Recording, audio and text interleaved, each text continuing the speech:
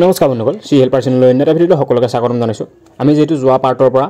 Assamese জিকেৰ 150টা question আলোচনা কৰিম বুলি কৈছো ফাৰ্ষ্ট পাৰ্টটো আলোচনা কৰি আমি তাতে 25টা কোৱেশ্চন আছিল গতিকে আজি সেকেন্ড পাৰ্টটো আলোচনা কৰিম 150টা Assamese জিকেৰ question important question next আহি থকা এক্সামৰ কাৰণে যেবিলাক জেল ওয়াৰ্ডাৰ হওক বা আসাম ফৰেষ্টৰ হওক বা এক্সাইজ কনষ্টেবল হওক এই সকলোবিলাক এক্সামৰ কাৰণে এই কোৱেশ্চনবিলাকৰ প্ৰয়োজন গতিকে আজি এই পাৰ্টত আমি আৰু অন্য 25টা কোৱেশ্চন আলোচনা কৰিম গতিকে ভিডিঅ'টো সকলোকে চাই থাকিব 26 number question যেটো আগতে 25টা কোৱেশ্চন আলোচনা কৰিছো আজি 26 number question in which city the first CNG station of Assam is inaugurated প্ৰথম CNG station অসমৰ কোন ঠাইত স্থাপন কৰা হৈছিল কোন ঠাইত আৰম্ভণি কৰা হৈছিল ইয়াৰ কোৱেশ্চনটো সম্পূৰ্ণ শুদ্ধ আনসাৰ ডিব্ৰুগড়ত প্ৰথম CNG station আৰম্ভ কৰা হৈছিল ইয়াৰ পিছত নেক্সট কোৱেশ্চন আছে where the annual Assam Sahitya Sabha session will be held in 2021 2021 চনৰ অসম সাহিত্য সভাৰ বছৰীয়া অধিৱেশন ক'ত অনুষ্ঠিত কৰা হৈছিল 2021 চনৰ অসম সাহিত্য সভাৰ বাৰ্ষিক অধিৱেশন ক'ত অনুষ্ঠিত কৰা হৈছিল ইয়াৰ সম্পূৰ্ণ উত্তৰ হ'ব মাজুলীত ইয়াৰ পিছত নেক্সট কোৱেশ্চন আছে Sivasagar is the capital of Ahom kingdom from 1699 two ডেছ আহোমৰ ৰাজধানী শিৱসাগৰ কিমান চনৰ পৰা কিমান চনলৈকে আছে 1699 পৰা কিমান চনলৈকে আছিল এটো কোৱেশ্চন কৰিছে শিৱসাগৰত আহোমৰ ৰাজধানী 1699 পৰা কিমান চনলৈকে আছিল এই কোৱেশ্চনৰ সম্পূৰ্ণ উত্তৰ হ'ব 1778 1778 লৈকে 1699 পৰা 1778 লৈকে আছিল Next question is that Deodhani dance is associated with the worship of which goddess? Deodhani nritya কোন ভগৱানৰ পূজাৰ সৈতে জড়িত Deodhani nritya কোন ভগৱানৰ পূজাৰ সৈতে জড়িত এই কোৱেশ্চন সম্পূৰ্ণ শুদ্ধ হ'ব মা মনসা পূজাত এই Deodhani nritya কৰা হয় Deodhani nritya আৰু এটো হৈছে দৰঙৰ লোক সংস্কৃতিটো মনত ৰাখিব দৰং জিলাৰ এটো হৈছে লোক সংস্কৃতি এটা মনত ৰাখিব এটো তাৰপিছত নেক্সট কোৱেশ্চন আছে who established the Koch dynasty Koch বংশ কোনে প্ৰতিষ্ঠা কৰিছিল কোচ বংশ কোনে প্ৰতিষ্ঠা কৰিছিল এই কোৱেশ্চনৰ সম্পূৰ্ণ শুদ্ধ আনসাৰ বিশ্বসিংহ কোচ বংশ প্ৰতিষ্ঠা কৰিছিল ৰজা বিশ্বসিংহই ইয়াৰ নেক্সট কোৱেশ্চন আছে Hima Das is also noun as by the nickname of Hima Das বা হিমা দাসৰ নিকনেমটো কি হিমা দাসক অন্য এটা কি নামেৰে জনা যায় হিমা দাসক অন্য কি নামেৰে জনা যায় এই কোৱেশ্চন কৈছে ইয়াৰ সম্পূৰ্ণ শুদ্ধ আনসাৰ থিং এক্সপ্ৰেছ যেটো হিমা দাসৰ ঘৰ থিংত গতিকে তেওঁ থিং এক্সপ্ৰেছ হিচাপে জনা যায় হিমা দাসক অন্য এটা নাম হৈছে থিং এক্সপ্ৰেছ ইয়াৰ নেক্সট কোৱেশ্চন আছে in Assamese calendar which month have 32 days অসমীয়া কোনটো মাহত 32 দিন বা কোনটো অসমীয়া মাহ 32 দিনীয়া এই কোৱেশ্চনটো সম্পূৰ্ণ শুদ্ধ হ'ব আহাৰ মাহ অসমীয়াৰ আহাৰ মাহ হৈছে 32 দিনীয়া মাহ এটো কোৱেশ্চন কৰিছে Assamese calendar which month have 32 days কোনটো মাহত 32 দিন থাকে আহাৰ মাহত তাৰপিছত নেক্সট কোৱেশ্চন আছে the ancient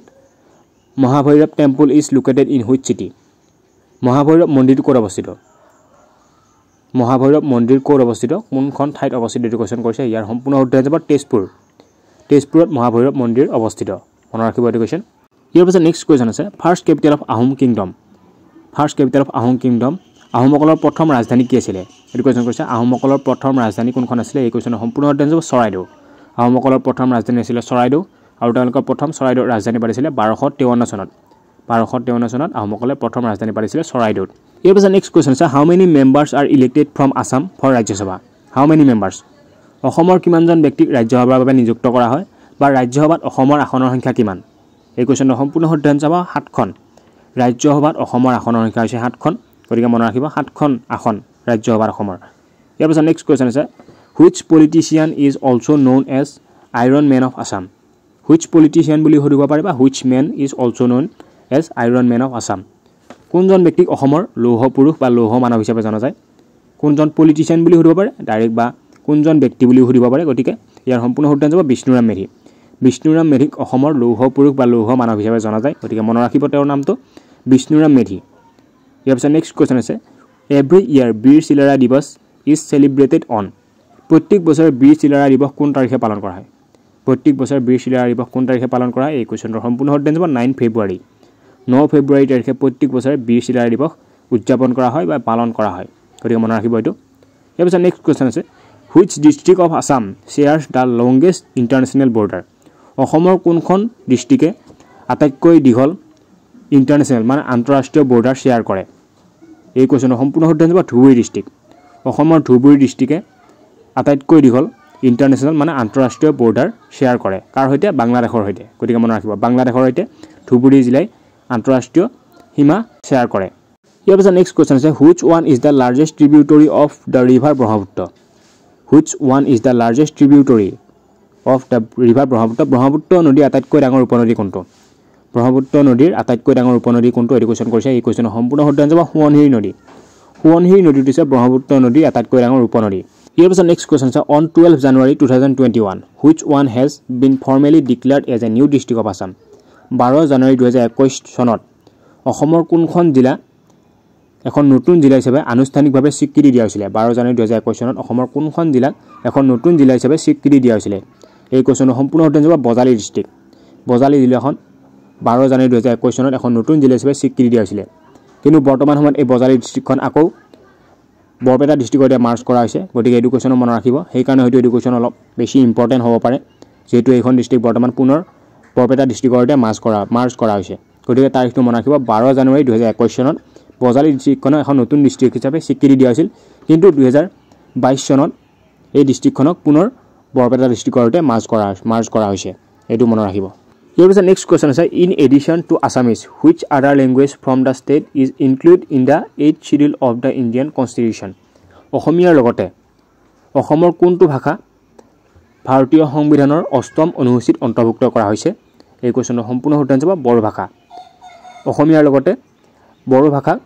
ভাৰতীয় সংবিধানৰ 8ম অনুসূচীত অসমৰ বড়ো ভাষা সংযুক্ত কৰা হৈছে গতিকে এই কোৱেশ্চন মনত ৰাখিব বড়ো ভাষা অসমীয়াৰ লগতে বড়ো ভাষাকো সংযুক্ত কৰা হৈছে 8ম অনুসূচীত ভাৰতীয় সংবিধানৰ 8ম অনুসূচীত ইয়াৰ পিছত নেক্সট কোৱেশ্চন আছে which district of Assam do not share border with Bhutan অসমৰ কোনখন ডিস্ট্ৰিক্টে ভূটানৰ সৈতে বৰ্ডাৰ শ্বেয়াৰ নকৰে কোকৰাঝাৰ চিৰাং বাক্সা আৰু ওদালগুৰি এই চাৰিখন ডিস্ট্ৰিক্টৰ বাহিৰে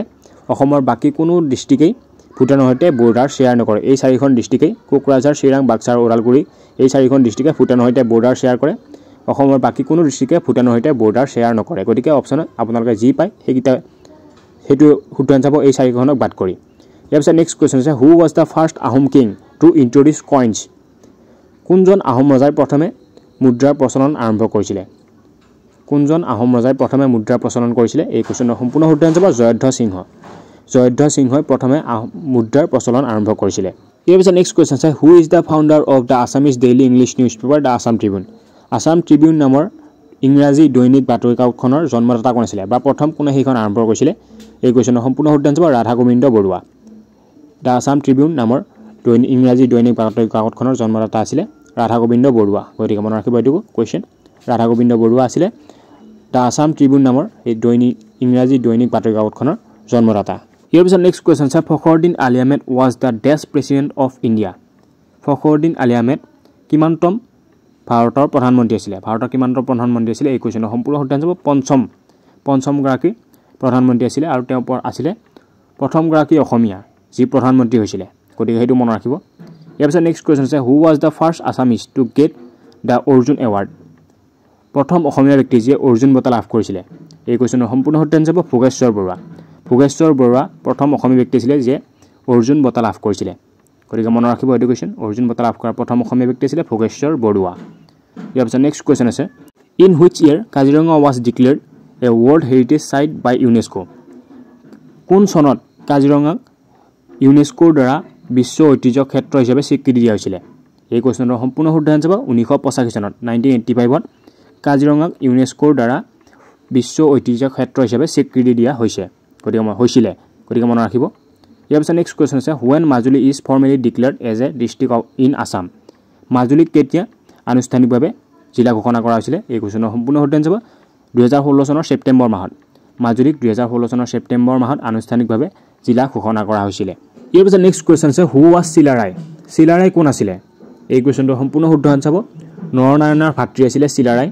বা নৰনাৰায়ণৰ সেনাপতি আছিল চিলাৰাই আৰু চিলাৰাৰ প্ৰকৃত নাম কি শুক্লধ্বজ গতিকে মই শুক্লধ্বজ বুলিয়ে দি দিছোঁ বাৰু এনসাৰটো নৰনাৰায়ণৰ ভাতৃ আছিল চিলাৰাই নেক্সট কোৱেশ্চন আছে which ডাইনেষ্টিজ coins ৱেৰ known as Narayani which dynasties coins were known as Narayani কোন বংশৰ মুদ্ৰাক নাৰায়ণী মুদ্ৰা হিচাপে জনা যায় এডুকেশ্যন কৰিছিল কোন বংশৰ মুদ্ৰাক নাৰায়ণী মুদ্ৰা হিচাপে জনা যায় এই কোৱেশ্চনৰ সম্পূৰ্ণ শুদ্ধ আনসাৰ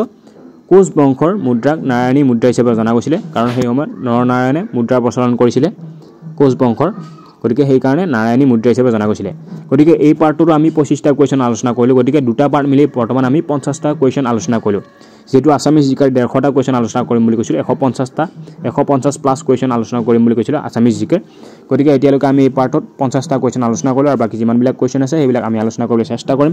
ইম্পৰ্টেন্ট কুৱেশ্যন হয় আছামিজ জিকাৰ 150টা কুৱেশ্যন আলোচনা কৰিম গতিকে ভিডিঅ'বিলাক চাব আপোনালোকে আৰু ভিডিঅ'বিলাক শ্বেয়াৰ কৰিব নাপাহৰিব বন্ধুসকলৰ মাজত ভিডিঅ'বিলাক শ্বেয়াৰ কৰিব আৰু যদি আপোনালোকে লাইক ভাল পায় তেনেহ'লে ভিডিঅ'বিলাক লাইক কমেণ্ট কৰিব নাপাহৰিব লাইক কমেণ্ট কৰিব কিবা যদি ভুল থাকে আপোনালোকে নিশ্চয় আঙুলিয়াই দিব মই ভুলবিলাক শুধৰাবলৈ চেষ্টা কৰিম গতিকে আপোনালোকে যদি কিবা ভুল থাকে নিশ্চয় কমেণ্ট কৰি জনাব আৰু যদি ভিডিঅ'বিলাক ভাল পায় লাইক কমেণ্ট কৰিব বন্ধুসকলৰ মাজত শ্বেয়াৰ কৰিব যিসকলে নেক্সট এক্সামবিলাকৰ কাৰণে প্ৰিপেৰেশ্যন কৰিছে তেওঁলোকৰ মাজত ভিডিঅ'বিলাক শ্বেয়াৰ কৰিব নাপাহৰিব শ্বেয়াৰ কৰিব ধন্যবাদ